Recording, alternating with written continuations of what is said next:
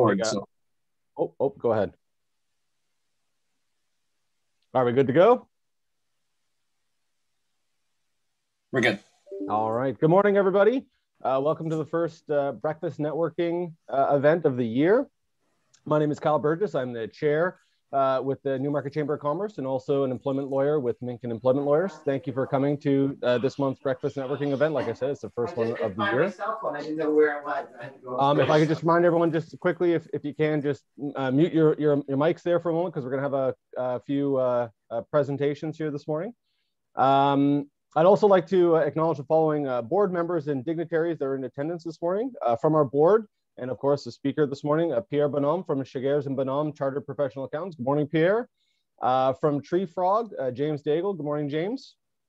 From the town of Newmarket, we have Councillor Bob Quapis. Good morning, Bob. And from MPP Christine Elliott's constituency office, Dawn Gallagher Murphy. Good morning, Dawn. Morning. And like I said, thank you to Pierre Bonhomme, and of course, he's the treasurer of our board at the Chamber, for agreeing to share his tax season tips this morning. We'll be hearing from him very shortly. We have some good news to share. We have 9 new members that have joined the Newmarket Chamber of Commerce in the past few months. Please see the complete list of all the new members in the contact sheet that will be emailed to you following this morning's event. I would like to recognize our new members who are in attendance today. So first of all, I would normally ask you to stand, but I think that would be silly on Zoom to do that. So just wave at the camera or something like that. So first we have Bob Minus from, I don't have the name of the company. I'm sorry. Good morning, Bob. No worries. The name of the company is Bob Minhouse. So there you go. That works out well. There you go. It's a 2-for-1. Good morning, Bob. From Smart Cell Communications, Roshan Rego. Good morning. And from Workforce Planning Board of York Region, Al Wilson. Good morning. All right, everyone. Let's give a silent, muted mic applause for all the new members that have joined us. We also have a few important upcoming events to mention. Please visit our chamber calendar on newmarketchamber.ca for more details. This Thursday at 9 a.m., so the one that's right up next on the agenda, is the Newmarket Chamber will be hosting a virtual federal pre-budget town hall with MP Tony Van Bynen. This is your opportunity to share your vision and ideas for how we can stimulate job creation, strengthen and grow the middle class, and build a better economy for everyone. We're excited to announce a new initiative as well that we are launching. A virtual experience designed to bring organizations and customers or consumers together. Shopping from home is at an all-time high. What better time to launch newmarkethomeshow.ca? Again, that's newmarkethomeshow.ca, a dynamic virtual showcase that brings the home show to you. With packages suited to a variety of budgets, there's plenty of opportunity to participate. Book your space before Tuesday, February 16th. Again, that's Tuesday, February 16th. So about a week away, a week today, for a special 20% early bird rate. For more information, please reach out to Roseanne or Tyler at newmarketchamber.ca. I would now like to have Abdus and Adam jump in to provide a chamber update. Abdus and Adam, I think I saw you both there on the screen. Yes, you're both there. Good morning, guys. Morning, Kyle. Thank you so much.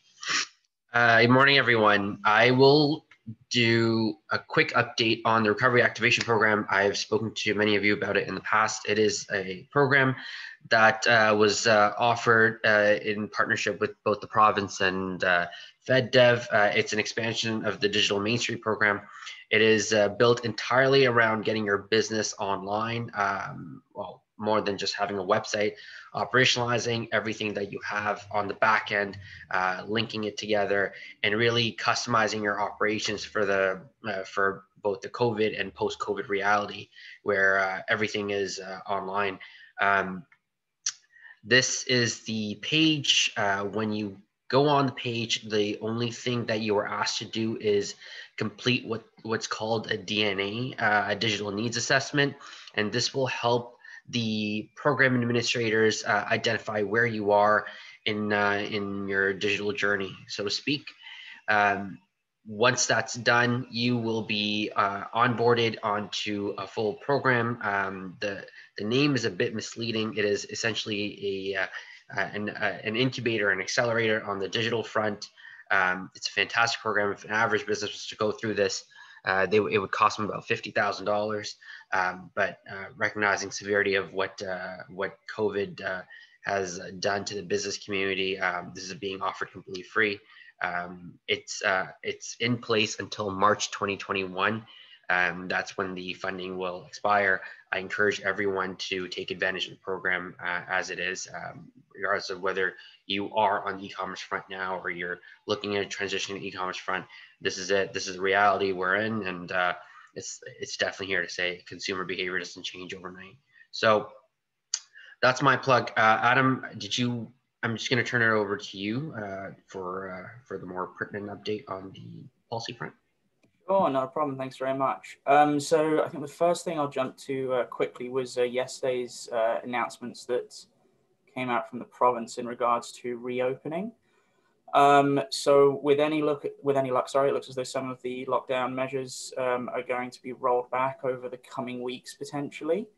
And one of the big changes is that once these are eventually rolled back, that non-essential retail will be open to a 25% capacity, which was obviously different to how it was prior to the lockdown, where it was only the big box stores that were able to stay open. The only thing we need to be a bit cautious of is at present, York Region is scheduled to come out of its stay-at-home order and go back into the grey zone on February 22nd, but that's entirely dependent on the numbers trending the way that they continue to, so that may yet change, but with any luck, that is some good news on the horizon. So beyond that as well, there's just a couple of government programs that are out that Abdus and I, funnily enough, were on a call with a couple of ministers last week, and they sort of gave a presentation on this. So there's the Ontario Small Business Support Grant and the energy and tax rebate programs that they've rolled out. So the former is essentially a grant that will give you between $10,000 to $20,000. There's a bunch of criteria that you have to sort of fill out, but in theory, it's open to all businesses from all sector, provided they're on lockdown. And then the energy and tax rebate program is essentially just what it sounds like. You essentially send your bills to the government and they'll give you essentially a rebate on any of those costs. The former program, I think, has been very, very well picked up, and we certainly encourage you to apply for it if you haven't already. But the energy rebate program, for some reason, hasn't been picked up the way the government would like. So we sort of continue to advocate for that one as well, because I think that's another excellent option, given that everyone has those costs. On the federal level, it's been a little bit quiet, but there was one major announcement that came out last week, which I'll just go over, which is the HASCAP loan, which is the highly affected sector credit availability program, has been announced. So that's a loan. Originally, when it was announced, it was, as it sounds like, for specific sectors, but it's actually for just any business that appears to have suffered a decline of 50% in revenue. Again, there's criteria that you'll have to fill out to sort of work out how eligible you are. But it offers a loan of between $25,000 of up to $10 million. And it's and you can get the loan for up to 10 years in length. Apologies, up to 1 million, not 10 million. I've plopped in an additional zero there for some reason. And apologies, so it's up to 10 years in length the loan goes for. It's open until June 30th for applications. Like most of the other government stuff, you have to go through your financial institution to apply for it. And I think just on behalf of the Newmarket Chamber, this was something we were advocating for on behalf of the tourism and hospitality sector, given how hard they've been hit by that. So with any luck, this is a program that will sort of tie up a couple of the loose ends in terms of businesses that are still suffering and potentially will suffer sort of for an extended period of time. That was everything I had. So I'll pass it back to you there, Abdus. Thanks, Adam. Don, I noticed you're online. Is there anything that we missed that you'd want to add? Sure, thank you. Good morning, everybody. I would add to that just a few quick items. The Ontario 2021 budget consultations, those have started at the beginning of February. This past Friday, we had a virtual consultation for York Region, which was done along with the Durham region as well. What I would like to ask, if you have any comments or suggestions for the province on how to address the 2021 budget for the best measures related to our economic recovery, you can still submit the online survey, or you can email written submissions. So the online survey is ontario.ca/budget consultation. I will put that in the chat, and the emailing of written submissions goes to submissions@ontario.ca. So I'd encourage you to use that to submit your ideas on the recovery of our province. Another point I wanted to add, Adam, you did a great review there on the support for small businesses. As of this past Thursday, I can confirm that there are now over 70,000 small businesses that have applied for that loan.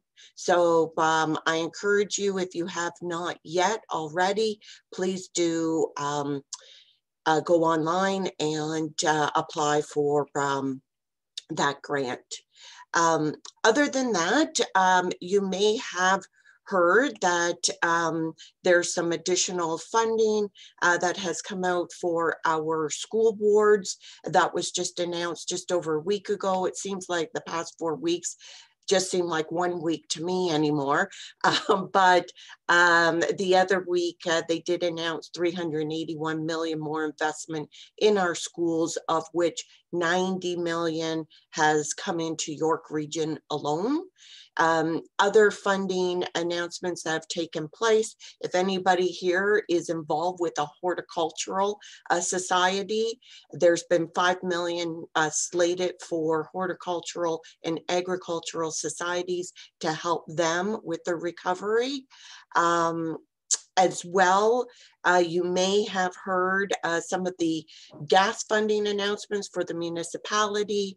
I will take note that in 2020, just here in town of Newmarket, town of Aurora, and the municipality of York, between the Safe Restart, COVID-19 Resilience Stream, and the social services relief funding, over $90 million came into just our area to help with a variety, keeping the municipalities from running deficits, etc. So there's been funding coming in to our area to help. I know from a business perspective, really Adam covered it, the vast majority, and we encourage you to apply and submit your bills for the relief related to property taxes and gas relief as well. That's about it for now. I'm hoping and praying, like you all, come February 22nd, we will be released into at least the gray zone and quickly thereafter move into the red zone. So thank you very much. Excellent, thank you. And just to recap, all the information that's been provided on the grants and loans, it's accessible on our website. I've included a link there.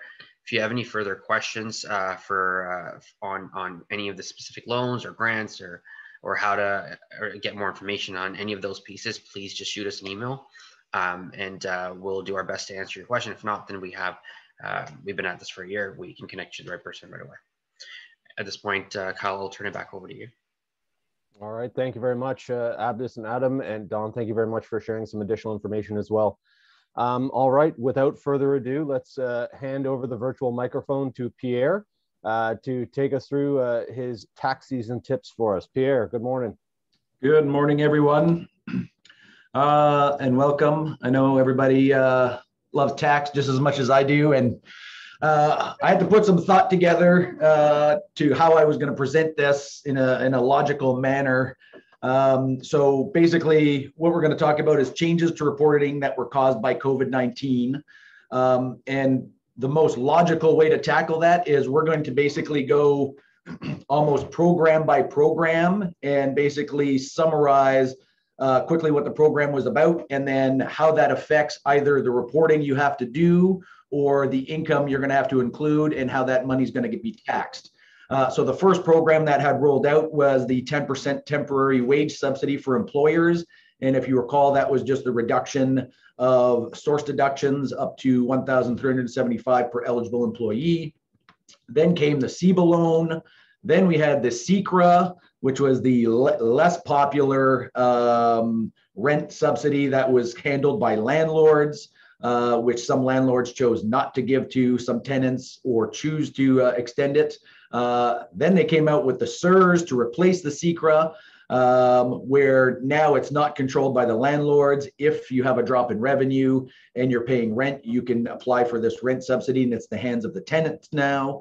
We have the SUS, which is the wage subsidy. Then we're going to go through some of the Ontario grants, some of which have already been mentioned. The changes to the T4 slip reporting that has to be done for this particular year, brought on by CRA to track some amounts, and they brought in 4 different boxes, and we'll go over that.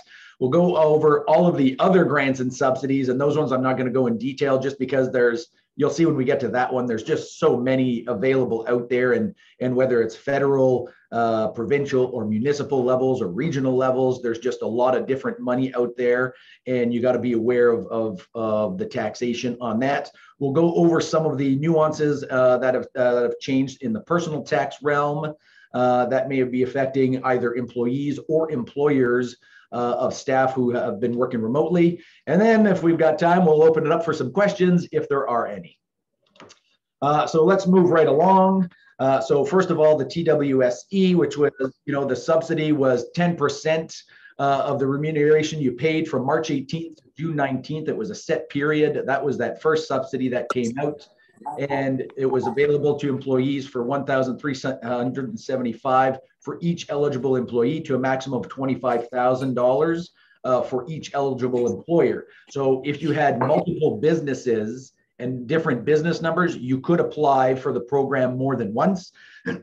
And one of the things that is confusing people is the way that they state it is $1,375 for each eligible employee. However, all you have to do is you take your total number of employees times the $1,375, and that gave you your threshold. It didn't cap out at $1,375 per employee. It was for the total, the aggregate. So some of our clients needed clarification on that, just so that you're aware.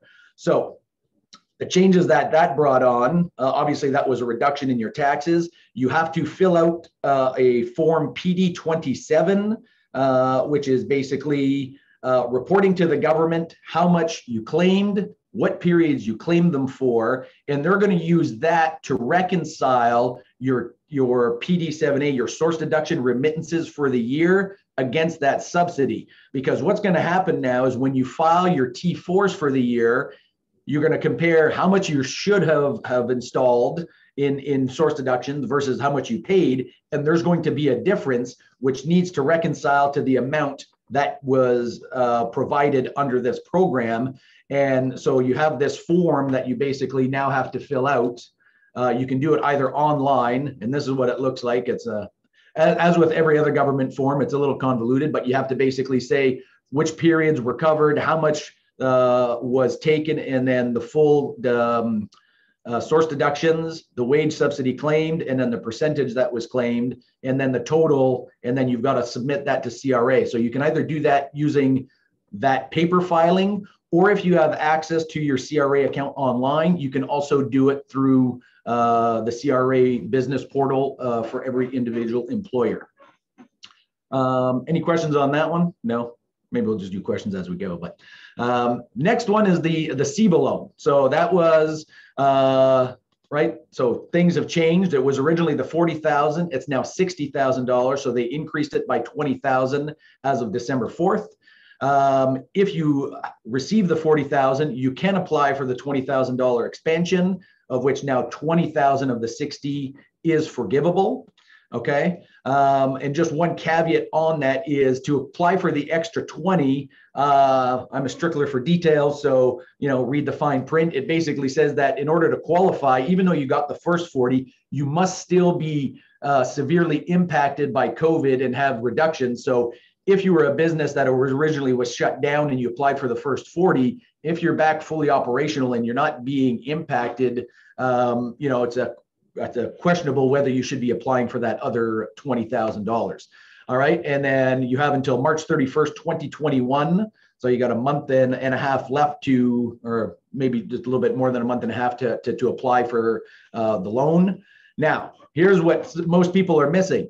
The loan forgiveness, so that $10,000 or the $20,000 must be included in income in the year you receive the funds.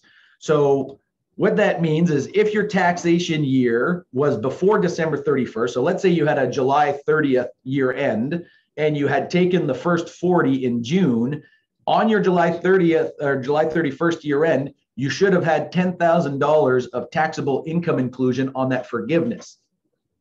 If you happen to miss it because CRA hadn't been very clear on those pronouncements at that point, like with a lot of other of their programs, you're going to have to file election under subsection 12, 2.2, and it's not a prescribed form to basically include it in the subsequent year.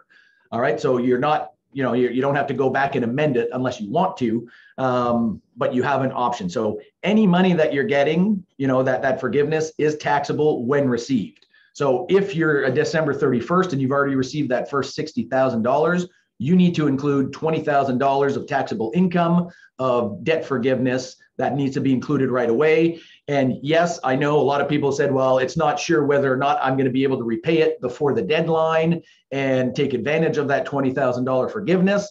However, CRA's rules are you tax it when you get it. And then in 2 years from now, if you don't repay it, then you can include it as an expense and then take the deduction at that point. We then go to the SECRA. So that was the rent subsidy program where the landlord forgave 25%, the tenant paid 25%, and effectively the provincial government paid 25% and the federal government paid 25% of the rent. So what happens to that is obviously rental income is taxable. So any rent received, whether it came from the government or your tenant, is 100% taxable, just like it would be any other rental income in any other year. And there's one thing to note is the subsidy portion of the rent that was given by the government was HST exempt. So obviously you didn't collect HST on that because the government didn't pay it out. Then we move on to the CERS, which is the new program, right? So any businesses that are being severely impacted, right? So from September 27th until June 2021 can claim for a subsidy, and it mirrors the wage subsidy where the amount of subsidy and rent reduction that you're going to get is equal, and it's part of the calculation as a percentage of your revenue drop. So it's going to be different for everybody. It'll provide directly to qualifying renters and property owners without requiring participation of the landlord. So that helped because a lot of negative feedback was provided by businesses that had landlords who just didn't want to give that 25% and be out 25% of their rent. Although I thought that was short-sighted because I'd rather get 75% of a dollar than zero of my tenant going out of business, but every landlord is different in their views.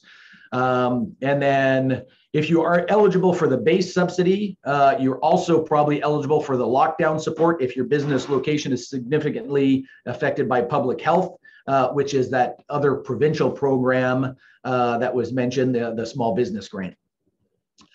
So just to be aware here again, so any subsidy that you've applied for is taxable when you received it.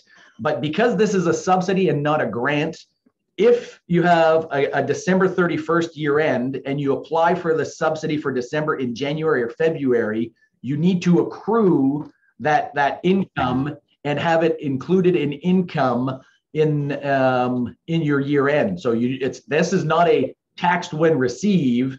You have to accrue for it like anything else because the expenses to which that subsidy relate to have to match. So basically, if it's a December rent expense, then the December subsidy that goes along with it, even though you received it maybe a month or a month and a half later, still needs to be included in income at in the year end that it applied to. All right. Same thing. So when we take a look at the Canada Emergency Wage Subsidy, so that's the one where, again, you have this nice convoluted worksheet that you have to fill out, and then you've got to calculate your revenue drop. And then there's a top-up revenue drop based on the historical and the 3-month period. You also had a choice between doing a month-to-month year-over-year comparison or using January, February as your base months to compare to. So similar to the SIRS that we just talked about, you must accrue any amounts applied for in the period to which they pertain. So again, because those expenses had to do with December, even though you received the money maybe in January, you still have to include that as income in December and pay tax on it. Okay, then we'll go through some of the Ontario grants. So the Ontario Small Business Support Grant, which Abdis and Adam spoke about earlier. So that's to basically help small businesses that due to the shutdown, the full provincial shutdown as of December 26th, were affected. And that's a grant that you can get 10 to either up to $20,000. Now that one is taxed in the period in which you received it, because there's no guarantee that you're going to receive it. And it's basically money that's provided. It doesn't relate to an expense with which you have to match. So even though it's from December to January, if you received it in February, you include it as income in February and you'll pay tax on it on your next year end. When we look at the Ontario's Main Street Relief Grant for the PPE support, that's up to $1,000 to help you with any added costs that you received under for purchasing of PPE to apply to your staff or to keep your business open. So plexiglass, masks, gloves, anything else that you could that you needed.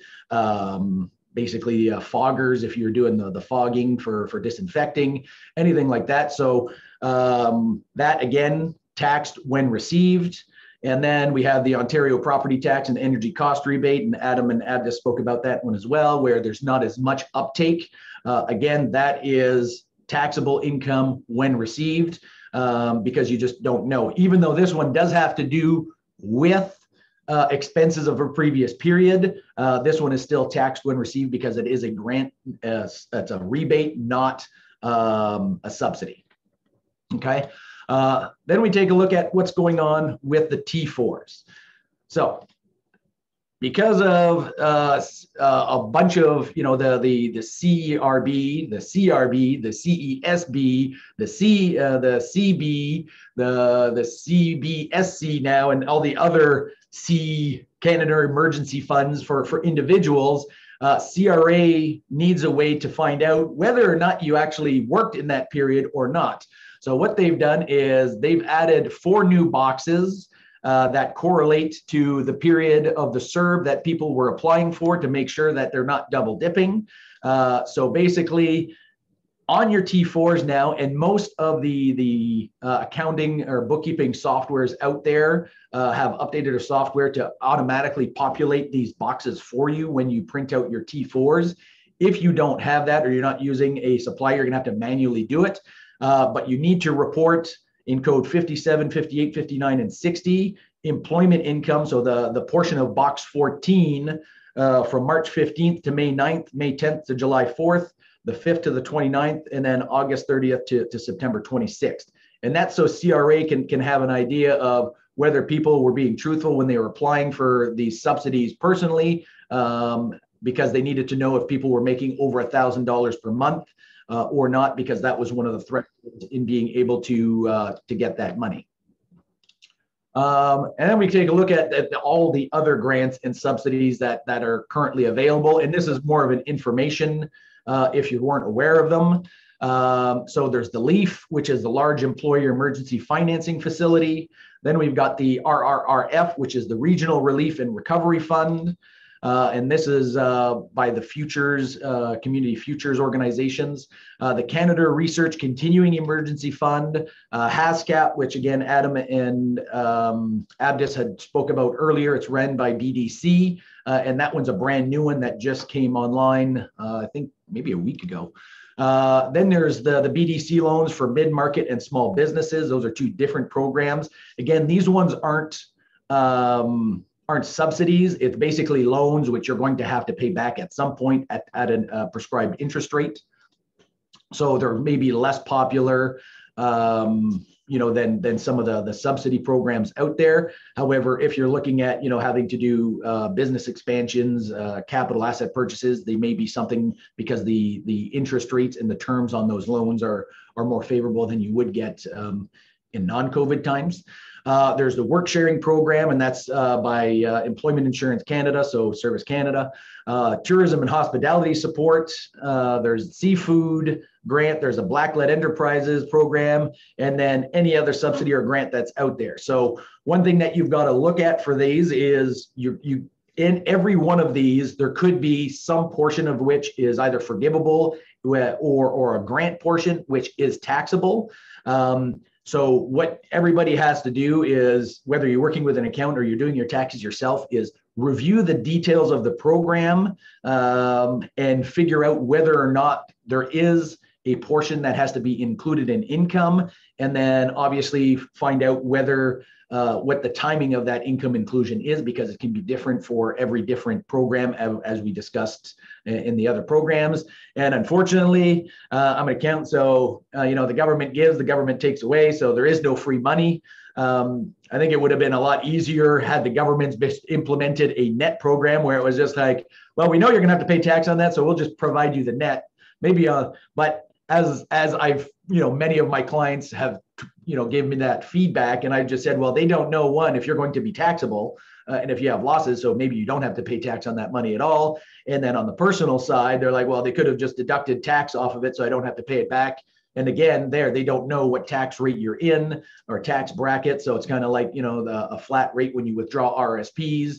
And then at the end of the year, you have to pay a bunch more tax because they only withheld 10%, but you're in a 40% tax bracket. So you get a nice little surprise at the end of the year if you didn't do the proper tax planning.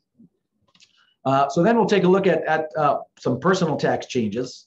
So just so everybody, right, and CRA has already said it, and a lot of people are actually starting to receive the T4As that they're sending out for the subsidy programs, which is the CERB, which is the Canada Emergency Recovery Benefit, the CESB, which was the student benefit, and now the CRB, which is the recovery benefit, the CRCB, which is the caregiver benefit, and the CRSB, which that one is the, too many acronyms. I can't remember that one off the top of my head. Any amounts received will be taxed in the year which they're received. So obviously CRA, right? If you received money before December 31st, you're getting a T4A for any monies that you received in 2020, which will be taxed and reported on your 2020 tax return. The next change that is going to affect, I'm going to say, a very large portion of the population is claiming home office expenses. And they've made two changes to this program. So you have the traditional, right? So if you were already working from home beforehand and every year you claimed home office expense, you had your employer fill out your T2200, which is a declaration of employment conditions where they're basically saying you have to incur expenses personally. You're still doing that. Really, nothing has changed. However, for people that have had to work from home because of office shutdowns or they just couldn't go, so they brought in this new temporary flat method. And that's basically you get $2 a day of a deduction up to a maximum of $400 if you worked from home more than 50% of the time and for more than 4 consecutive weeks, then you're able to claim this. And so you're claiming home office expenses your employer did not reimburse you for. So if your employer paid you back for that, or they gave you an allowance or something, you can't claim it if they're reporting it. But if not, then you get, so that's the simplified method. And just so that people are clear, right? So you can claim it for part-time work or full-time work. However, your home office is only for the days that you actually work. So weekends don't count if you didn't work. Days off don't count, or holidays don't count either. It's only for days that you actually worked. Now, the consecutive weeks or more, again, CRA is kind of blurry on that. So let's say you work 5 days 1 week and 1 day the next week, and then 3 days the next week. In our opinion, that's still consecutive weeks being worked. It doesn't basically define that you had to work full time those weeks. So, and my guess is that most people that are beginning to be claiming this will have the 200 days because we're almost 365 days of COVID lockdown where people have been working either remotely or a combination, kind of like our office, where people are coming in and out based on schedules where they can't get all of their work done from home. So they're 1 day in the office, 2 days out of the office, 1 day back in. So that still works, right? The other option as well is now they have what's the simplified version. So you have this T2200. So again, you still have to, the same eligibility criteria still apply. So you still have had to have worked more than 50% of the time from your house and for 4 consecutive weeks or more. But your employer, and this is kind of like that T2200 where your employer has to fill it out to declare it. But we have this T2200 simplified version, and I've got these links in here, and I'll show you the difference of how those look. So the T2200S for employers, it's a much more streamlined and simple version, and it's basically 1 page, and all it is, did the employee work from home? Yes. Did you or will you reimburse the employee for any home office expense? No. What was the amount included on the T4 slip, which is was the amount included on the T4 slip, yes or no? So if it was a yes, to this box, then you'd actually have to put a yes or a no here. And if it's no there, then it's automatically no here. And that's it. And that basically allows the employee to then claim on the simplified version, this T77S, home office expenses that they wouldn't otherwise claim. Now, if you take a look at what a regular T2200 is, now for employers, right, if you had to fill this one out, much more complicated and convoluted because you've got to declare every little thing that they do. Did this employee's contract require them to carry out duties of employment, right? So for the COVID one, they're basically allowing employers to just basically say, yeah, we were shut down. This guy had to work from home or she had to work from home, right? And we didn't reimburse them, so they get to claim home office expense. Okay. And that's it. Ooh. Any questions, comments, concerns? I'll stop sharing my screen. I think I see some in the chat here. Thank you for the input. Can you please share your? Yeah, I'm going to send the PowerPoint presentation to I guess Tyler. Yeah, there you go. I see it. You're lucky because I only got the strip at the top, so I see 5 people. Tyler, and you were one of them. So yeah, I'll share that and I can send it off. John, my office space is a new market. My landlord didn't apply for the original. I did not renew my lease that ended September 2021. 75% is better than 0. Yeah, you got that right.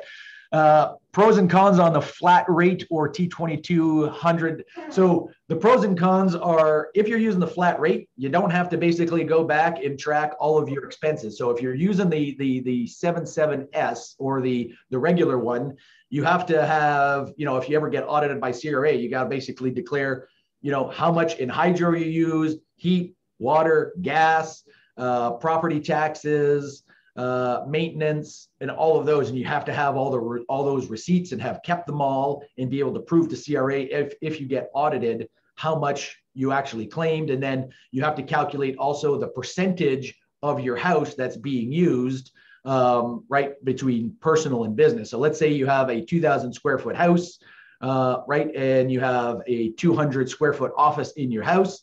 Well, it's pretty simple. 10% of the total of all those expenses is claimed as a deduction. So some people, right, may want to crunch the numbers and go, well, which one is better for me? Do I get a better deduction on the $2 flat rate versus doing the 77S and the T2200S that you're right? And then as well, your employer has to do some extra work because they got to fill out a form. So it really is just a personal choice on whether or not you tracked all those amounts. Hi, Pierre, can self-employed people use that? Well, self-employed people, no, because you're already claiming your home office expense on your statement of employment activities. Well, not really, because before you had to be visiting clients regularly. So I'm not sure if that would still apply. No, so if you're self-employed, you can always claim it's employed people that have to basically, in order to do it, and that's where that 50% rule is, you have to be meeting clients more than 50% of the time from home. If you're self-employed and you only have a home office, then you've always been able to claim your office expenses. But I also have an office that's shut down.